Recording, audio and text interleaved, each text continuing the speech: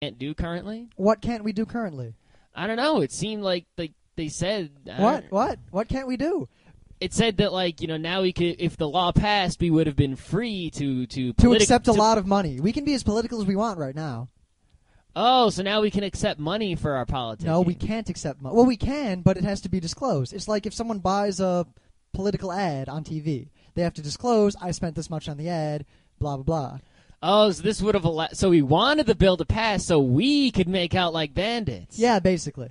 Oh. This isn't nearly the free speech issue that a lot of people on Slashdot and Fark were making it out to be.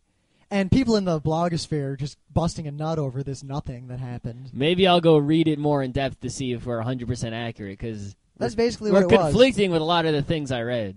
A lot of people are not that I read them very in-depthly. A lot of people are real alarmist about things. All right. So, Brown, the FEMA guy, right? What was his name? Mike Brown? Yeah, that genius. The genius of FEMA. So, they got his emails he sent during the hurricane. Great. Any gems in there? All of them. All right, let's hear a few. All right. Don't wait. These can be summed up in one word. Hilarious. Is he our new Jack Thompson? No, he's not evil or anything. He's just dumb. Jack Thompson's not evil. He's just crazy. All right. So anyway, here. In one email sent, this is from CBS News, whatever. In one email sent on August 29th as Katrina was pummeling the Gulf, a FEMA public affairs official tells Brown the outfit he wore on a television appearance looked fabulous, to which Brown replies, I got it at Nordstrom's. Then he adds, are you proud of me? Can I quit now? Can I go home? What? This is the email he was sending when he was supposed to be dealing with a disaster. Was he trying to be funny, or is he just that dumb? Ahem. CBS News correspondent Bob Orr reports that an hour later, as thousands of evacuees huddled in the Superdome, shelter of last resort, Brown fired off another email. The email said, if you look at my lovely FEMA attire, you'll really vomit. I am a fashion god. All right, so we're 2 for 2 on fashion and 0 for 2 on saving poor people from a hurricane. Here's a good one. This is the last one I'll do. After the levees failed and the situation grew even more desperate, FEMA's point man in New Orleans pleaded for Brown to send more help. This is what the guy said to Brown. You know the situation is past critical. Estimates are many will die within hours. All right? Yeah.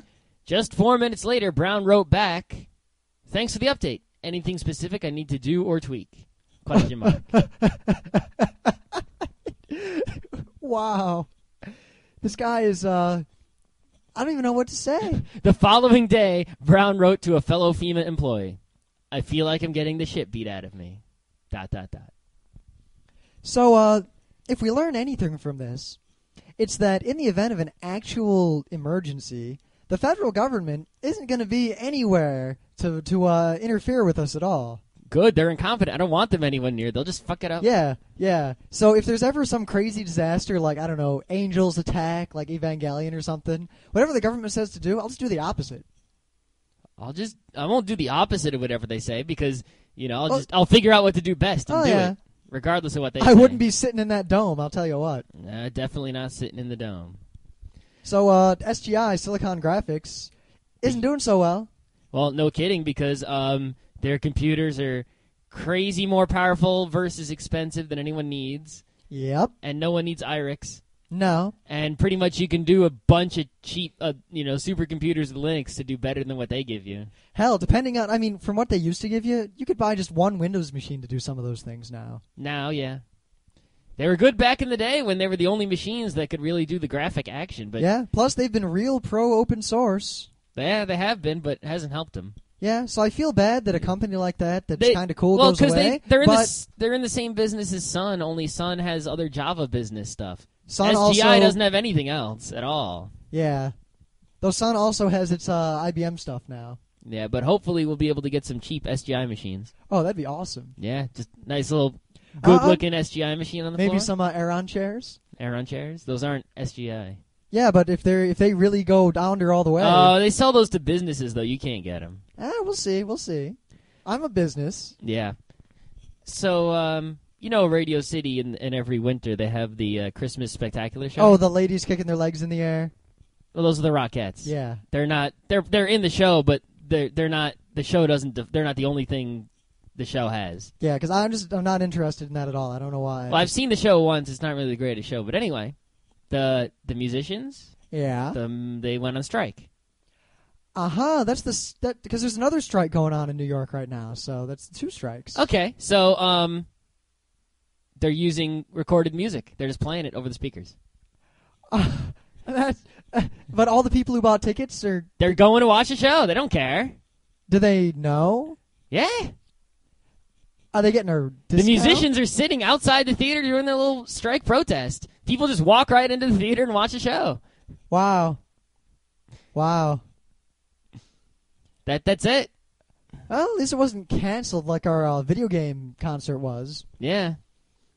And the last tiny bit of news is Firefox now has 10% market share. Yeah, I saw that. 1 in 10 computers have the Firefox. Well, 1 in 10 internet web browsers. That's not so bad at all. It's not bad.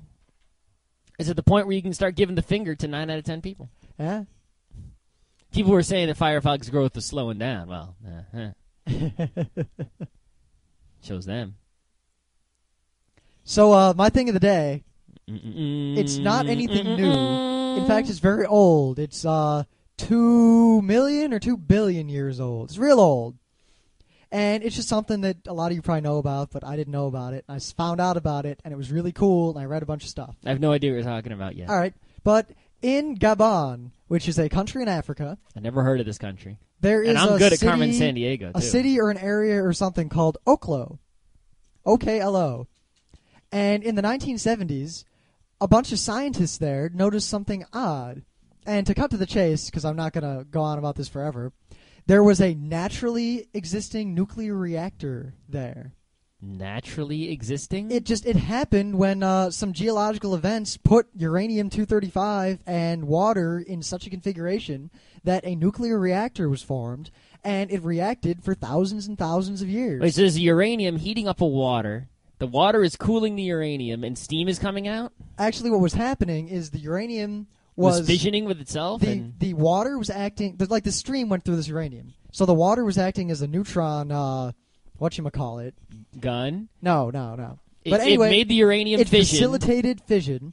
But then, when it got too hot, where it would it would have exploded. The water was cooling it off. No, the water would evaporate away into steam, and then there wouldn't be any water there, and the reaction would stop. And then the water would come back in. So this is just like a little river with a piece of uranium in it, basically.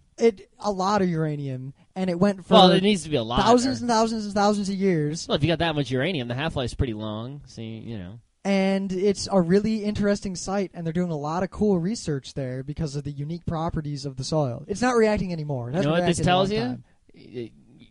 Nuclear reactors are real easy to make, and we shouldn't be worrying about, like, Iran. Actually, what a lot of people are talking about is that this made nuclear waste. It made nuclear waste very similar to the nuclear waste our nuclear reactors make. It did? Yeah. Lots it would have to. And you know what? It didn't get into the groundwater. It didn't contaminate shit. It just stayed exactly where it was buried. And the way it's set up is a lot like the way didn't, like, alpha particles fly off of it and shit? Alpha particles would get about a millimeter. Well, it's not releasing gamma rays, I know that. So alpha the only other, you particles, could get some beta particles on there. Alpha particles are stopped by anything. Well, it's like beta particles, isn't it like a helium and a something? An alpha particle? An alpha particle is pretty much an atom that gets shot out. Yeah, a beta particle is an electron. A gamma ray is a gamma ray. Yeah. I'm pretty sure the alpha particle is like a helium. The point is that Yucca Mountain is very similar, and everyone who's afraid of it, all the scientists who know what they're talking about are saying, look, if we bury our waste in Yucca Mountain, nothing bad will happen to it. Well, there you go. And as a result, a lot of anti-nuclear activists are decrying this as a false or a forgery or it didn't really happen or it's a fluke. We should take them to see it. I'd like to go see it. Greenpeace was outside the train station on my way home today. Oh, great. They were talking about some forest crap. I don't care. They're like, save the forest. And I was like, and then there's one guy who's always there, and he's like, save the homeless people. And I'm like, yeah, we should cut down the forest to build homes for the homeless people. Well, the thing is, most of the logging industry outside of like the rainforest where they're just clear cutting and they are doing kind of bad things, they're actually a really good industry, and